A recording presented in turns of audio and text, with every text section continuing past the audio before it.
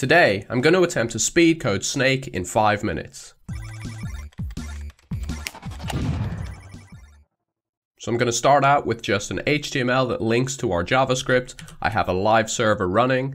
You can see there is nothing there because we have no code right now.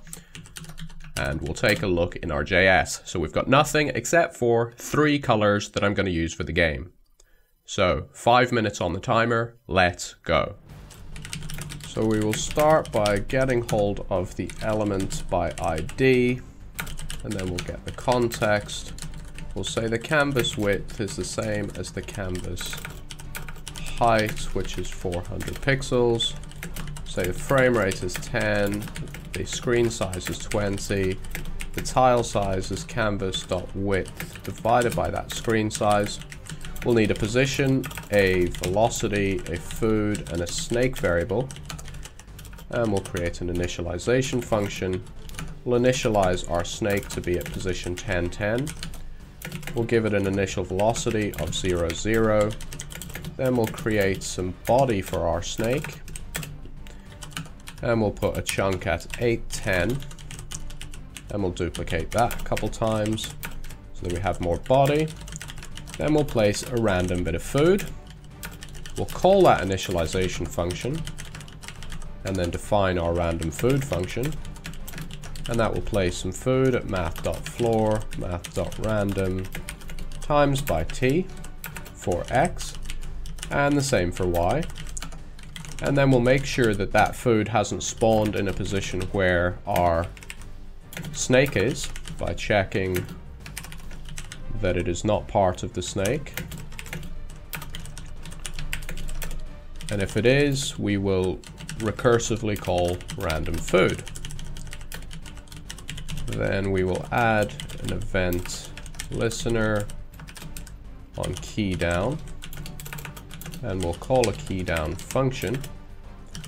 Key down, and that takes an event. We will switch on the event.keycode. 37 case, we will return velocity equals -1, 0. And for 38, we will give it 0, -1. 39, be 1, 0. And for 40, it will be 0, 1. And then we will set an interval. And in that, we will request animation frame for our game loop. And we'll call that 1000 divided by frame rate. Game loop. Fill style will start off as that BG color we defined above. At 0, 0, canvas.width, canvas.height. Then fill style will become the snake color. And we'll loop through all the cells of the snake and fill in at cell.x times s, cell.y times s, s, s. Then fill style will be the food color, and we will fill in at food.x times s, food.y times s, s, s, position.x plus equals velocity.x, duplicate that for y.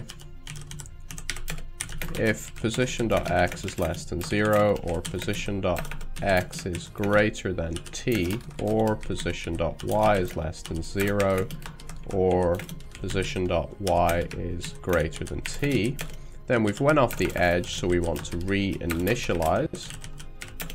And then we'll check if we've eaten the food by saying if position.x equals position.y and food.y equals position.y, then we will push onto the snake the current position, and we will push the snake forward and then place a random food. And then if velocity.x or velocity.y.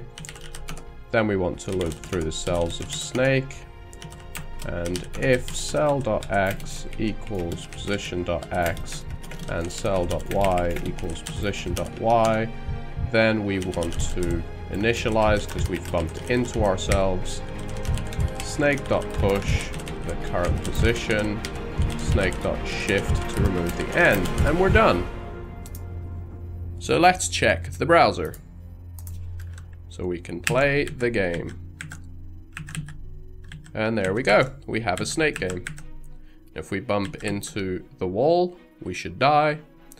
If we bump into another wall, we die. And if we build ourselves up, hopefully, if we bump into ourselves, we die. So there we go, a snake game from scratch in JavaScript in the browser in 5 minutes. So if you enjoyed this video, give me a thumbs up. Hit the subscribe button to see more content like this, as well as other content where I actually explain what I'm doing, and you can learn from it, as opposed to me rushing through it as a speed challenge. If you really like what I do have a Patreon, so you can check that out to support the content. But until next time, stay hungry and keep coding.